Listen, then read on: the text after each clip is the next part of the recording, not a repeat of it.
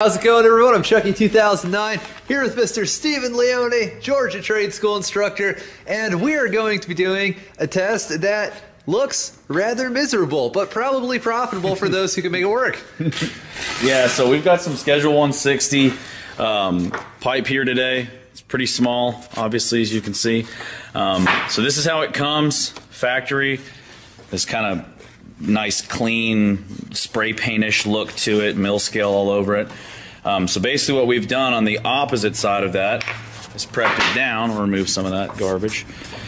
I've tried to put a 1/8 landing on there, closer to about 530 seconds.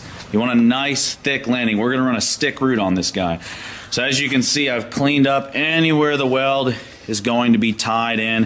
You want to remove any type of debris, paint, marker, dirt, rust, oil, anything that's going to get between you and your weld being tied into this base metal. So what we've done is we've cleaned it up, cleaned the inside up a little bit, put it on a bench grinder, taken all the stuff off it so it's nice and clean. Now I want to talk about these Sharpie marks real quick. The reason why I have these marked is what's going to happen is you're going to get highs and lows. Oh. Don't mind me just knocking stuff over. You're going to get highs and lows on this landing. This landing is a flat surface, so that way when you stick your electrode to weld them together, what happens is you don't want that pushing all the way through. So you put a landing on there, which is a flat surface that allows the weld to be rested on and provides optimal penetration without it blowing through. So make sure that you take any burrs off, take anything that's going to come between your weld and it tying into the base metal, you know, as best as you can. Definitely. Now, for those who maybe stumbled upon this video and, you know, haven't yet learned this about pipe welding, difficulty, and Steve, you're more welcome to agree with this, difficulty, from what little I know about this, is more or less synonymous with diameter, because if you had like a 40-inch piece of pipe, that angle's not changing very quickly coming out, so it's really easy to keep tabs on what's going on. This is like, whoosh, and it is over. Yeah, so basically what Chuck is saying is, you know, it's, by the time you put 4 tacks in this, feather it down, I mean, you're talking, you're gonna have under an inch to weld per section, and you're moving fast.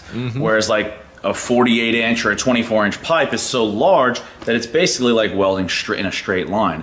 This, however, is not. So we're gonna 60-10 root this and 70-18 cap this in the 2G position so you can get the best view as far as watching the root, watching the fill passes, and watching the cap. And what I was going to say earlier about the marker points is you have highs and lows.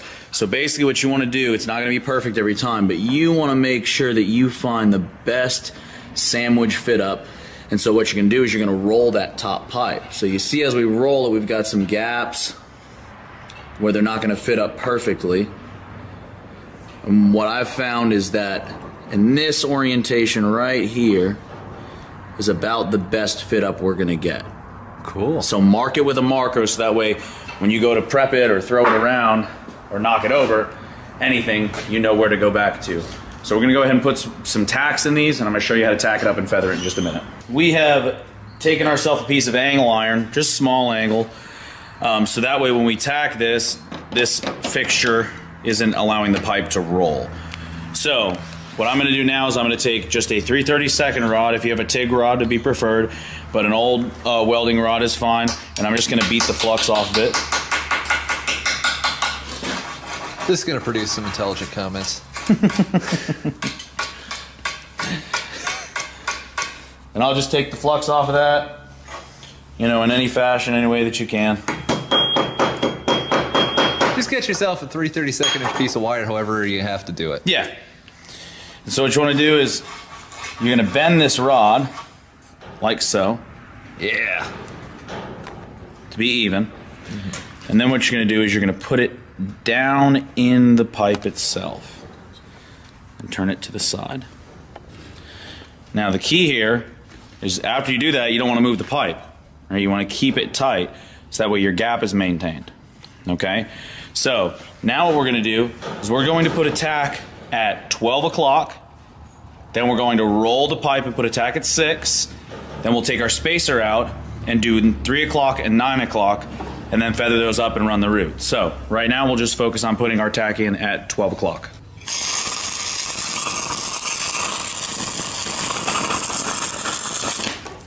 check for penetration. All right, so we just put our tack in at 12, so we're just checking for penetration. You know, now's the time to go ahead and get your machine set and running correctly. If it blew through, obviously turn it down. If you felt like it didn't get through enough, obviously turn it up. But I think we're probably all right with 75 amps. It looks like it got through just enough. We put our tack in at 12, which opened up our 6 o'clock side. So all you have to do, right, you want to make sure that you've got a nice tight gap. So just take a hammer and just hit on that side.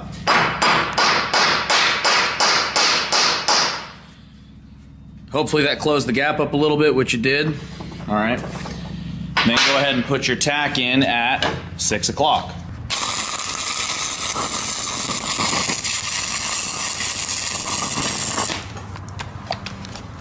As long as we're not over 1/8 and we're above flush, we're pretty good. And now we'll go ahead and take our spacing rod out. Man, you have a trick for everything. Try to.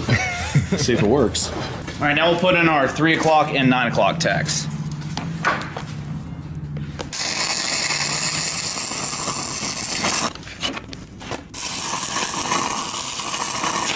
Show you what we're working with here. So do you see how this side has a keyhole, right? That is a term for where your weld can tie back into, just like a key fits in a lock. When you come back around, it's going to tie back in. But do you see how this side does not? So what we're going to do is we're going to take the cut disc and we're going to do a technique called feathering. So we're going to take the edge of the disc and we're going to feather back and forth to emulate a actual keyhole. So we're going to do that throughout all these tacks, right? See, this one has a keyhole that the rod will fit into, but this does not have a keyhole. So wherever we don't have a keyhole, we're going to take a cut disc and we're going to feather it so that way our weld can tie in all the way through. So I'll roll this so we can get good shots of it. We've got our keyhole side and our keyhole side, right? Both are keyhole now. Keyhole and keyhole. 2 keyholes. Keyhole. Now, the purpose of that is so that when you actually have 2 options, to be completely honest. You have a lot of welders that their style is they want to blow through the tack and completely consume it. Then you have welders where they just want to tie in on either side. Both work.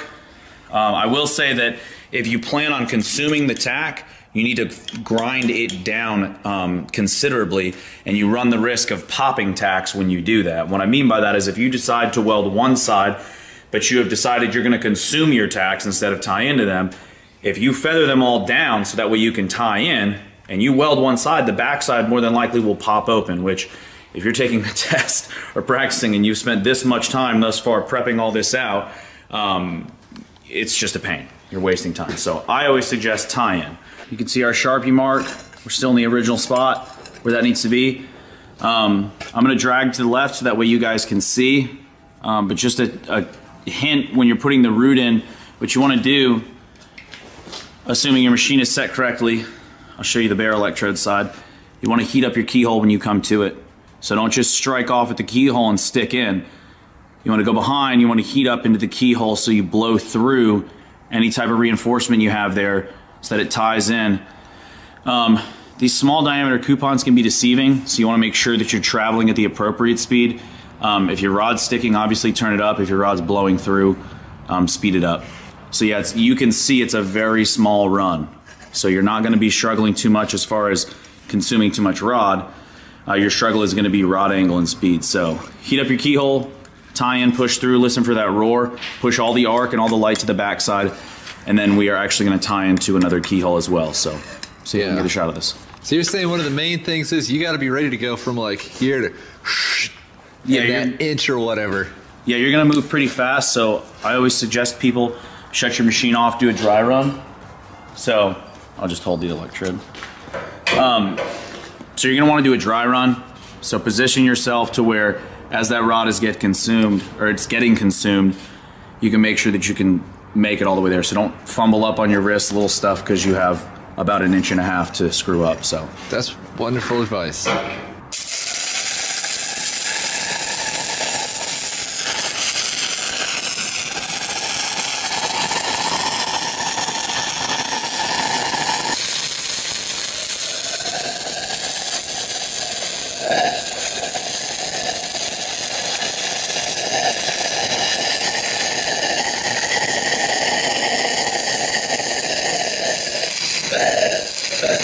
in there.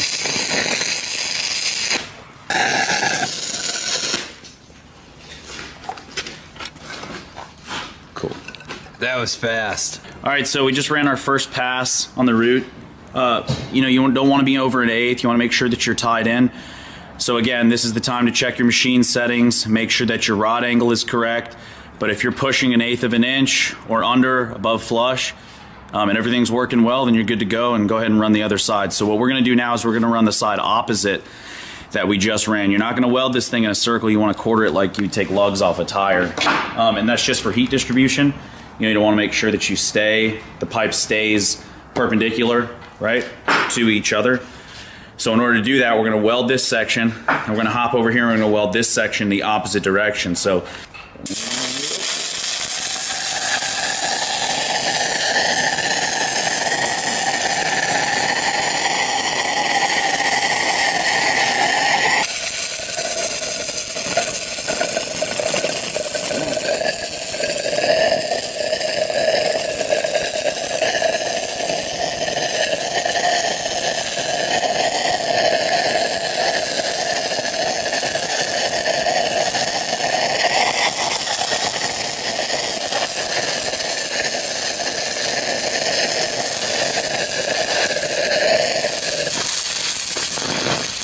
as far as the length of the pipe goes, it's kind of hard to see the root itself. Like if you miss tie-ins or anything like that. At this point, if you're taking a test on this, it's done. So you can't really like, hey, let me grind that spot out. It's over. So yeah, just make sure you're within an 1/8, you're tying in. A couple things to note, like if you have really bad tie-ins, maybe you need to feather more, maybe you need to feather less. So yeah, that's that. Just don't be over 1/8 of an inch. And no droopy, no dog, can't say that on the internet, no hangers. So now what we're gonna do is we're gonna clean this slag up. We're gonna take a grinder and clean down any highs and wire wheel out any slag.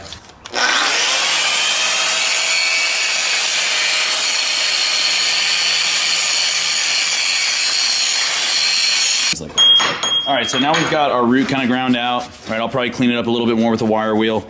Couple things to note, no arc marks outside the bevel, right? So we don't have any stray arc marks. That's gonna be crucial when you come in to fill with your 7018. So like anywhere here where you still see 6010 slag, you know, you wanna make sure that you get that out so that you don't trap any contaminants. All right, so we're gonna put a hot pass in now. So basically the object of this pass, we wanna fuse the root, cover the root up. So the root has joined our two pipes together. So now what we wanna do is burn out any other contaminants and tie in to the root and the other pieces of pipe.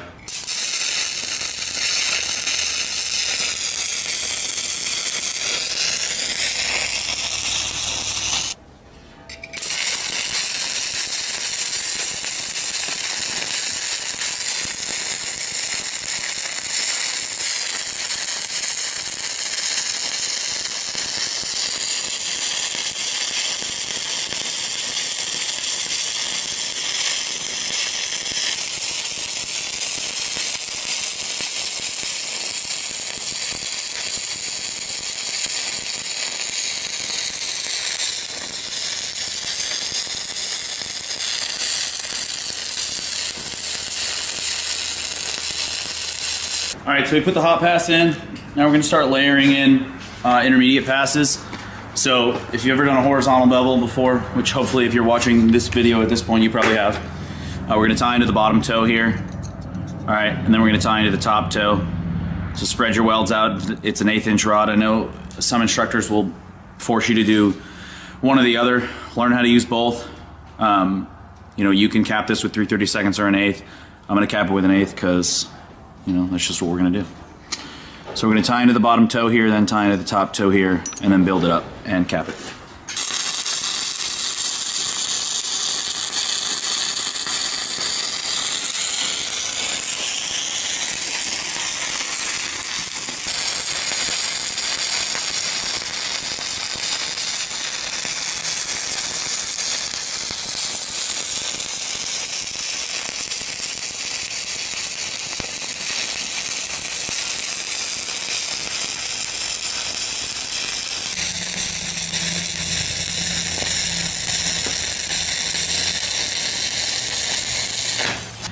So what's going to happen is we're going to cover this edge up, cover the middle up, cover the edge up. Pretty simple stuff.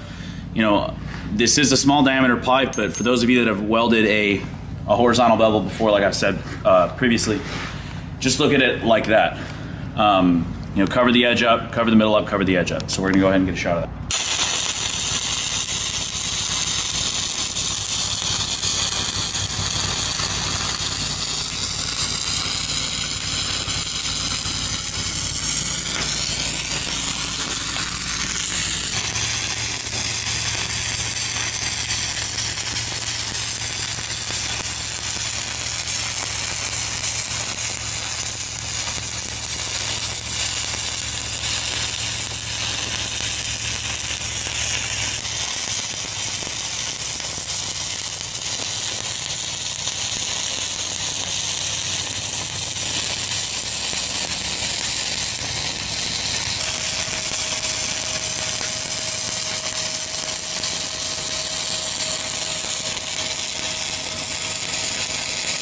All right, so we officially put our 3-stringer cap on with 1/8 70/18s. See the welds are tied in nice and even. Don't have any undercut or trap slag or anything like that. So that's basically it. Put your root in on the 60-10 with a fat 1/8 landing, closer to 532. Fill it up with 70/18 and run yourself a 3-stringer cap, and you should be ready to go. Looks smooth, looks even. What's not to love? All right, thank you, Instructor Steven, for, hey, that rhymes. Thank you for showing us this and providing us with your time here.